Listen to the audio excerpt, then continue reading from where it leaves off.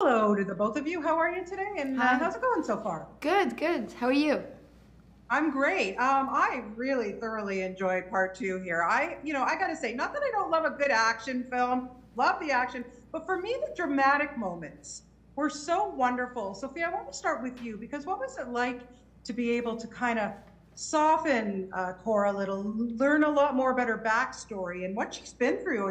You really feel for this woman. I got to tell you. Yeah. I mean, for me, I mean, she didn't have the choice but to operate from her masculine side because she came from such a tough upbringing with people who cruelly wronged her and gave her the wrong education and mindset.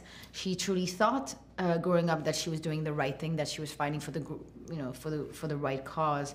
And I think finding being able first of all to explore in the length of time that we got to shoot all these nuances because I got to shoot them Yeah. was a lot of fun, but ultimately to find those pockets and windows of hope and windows of happiness was the most rewarding for me because ultimately knowing coming from such a tough past and a not fun one, it was just that all I wanted for her is to find all those the great joy and the peace that she can have Yeah. and with Gunnar also.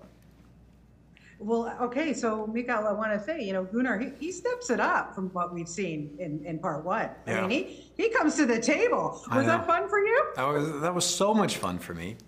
And the fact that we knew that ahead of time, right? Because we shot basically part one and two back to back, as if it was one long movie, really.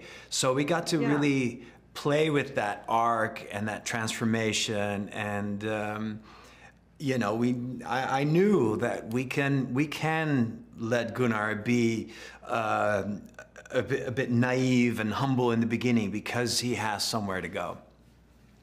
Yeah, absolutely. And I want to ask you both, Sophia, start with you, because when you have somebody like Zack Snyder, you're bringing his vision to fruition. It's amazing what goes on in that guy's head. But he's not only the director, he's the DOP, he's everything. Like, he's got a lot on the line. How does that help you as an actor to know, like, he's right there behind the camera, really controlling it all? How does that help you? It helps me for the simple fact that if he's able to do all of that, I better give him my 1,000% because I mean, I think it's just so uplifting. It's inspiring and it makes you want to do better, be better, and for me, it's just I don't know. It's inspiring. It really is, and it's motivating, and yeah, just that itself, and also to be able to. I mean, for me, I was just fascinated by the fact that he had this whole entire movie in his mind, and then you come to Yes. set and you see this bigger than life movie set, and I don't know. It's just all so magical and fun, and I'm just infinitely grateful to have been a part of this. Yeah, and Mika, what about you? Because it's not like you haven't been on these big giant sets before. So to have somebody like Zack Snyder, and amazing. Yeah. No, he was really a force on set. And our shoot was long. It took us about 8, 9 months to shoot both part one and two. And so for him to be able to keep his energy up for that extended period of time is really awesome. And I think meant that all of us wanted to do well. Yeah. Just to wrap it up, Sophie, I want to address the banner scene. It was one of my favorite scenes in the whole Which scene? movie, Sorry. honestly. The banner scene when everybody was being presented their banners Oh by yes, Sam. yes. And oh my God, like I needed a box of Kleenex for that scene, honestly. How was it shooting that? And how much did you relate to what Sam was saying when she was presenting the banner to Cora? Like how did she relate to that? Hmm, I don't know. Maybe. Tell her about the wolf. Well, yeah, the That's wolf. nice. I mean, I That's relate nice. in that. I mean, when I discovered that Zach had in mind for the wolf to be Cora's animal, I Because was you didn't know that. no.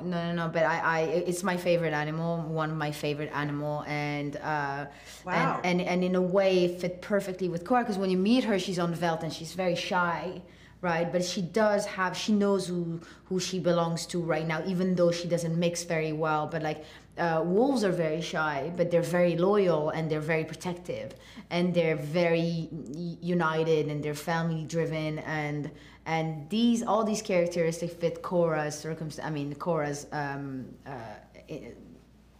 Cora's core very, very well. And so, yeah, and I think that I relate in a way that, I don't know, I feel like, I relate I feel very close to wolves, so. Yeah, and I love that That's scene amazing. too, also, by the way. I thought it was such a fun scene to shoot, first of all. And yeah, it's a very emotional and it's a nice moment in the movie, I think, in the middle of all the war and all the explosions. It's a nice moment. Absolutely. Well, you guys are fantastic in this. Congratulations on it. And thank you so much for your time today. I really appreciate that. Thank you. Thank Thank you. Take care. Bye, guys. Bye.